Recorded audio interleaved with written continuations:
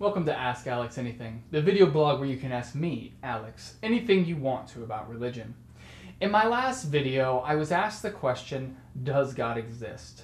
I spent time answering why this is one of the most fundamental questions we can ask ourselves, because it determines how we view the meaning of our lives and our morals. However, in this video, I would like to answer this question directly.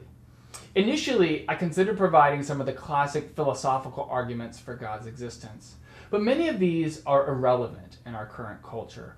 Logical proofs mean very little to people today. Therefore, I think it's best to underscore why each point of view is flawed.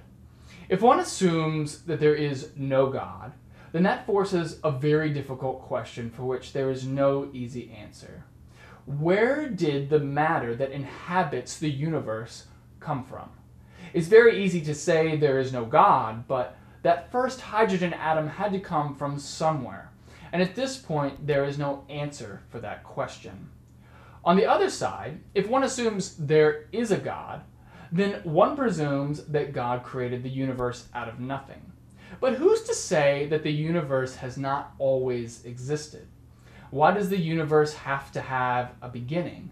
Could the universe itself be eternal with no beginning or end? You see, the problem with believing in God is that we allow for God to be eternal, but not the universe itself. This is an oversight on our part. Simply because there's a Big Bang does not mean that our universe is not infinite. Our universe could expand and contract infinitely, or there could be other universes that precede ours. Though we do not know the answer to this question, if the universe is eternal, meaning it has always existed and always will exist, then there is no need for God.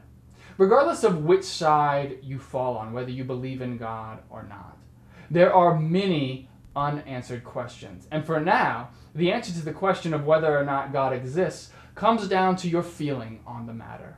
You either believe it in your heart or you don't.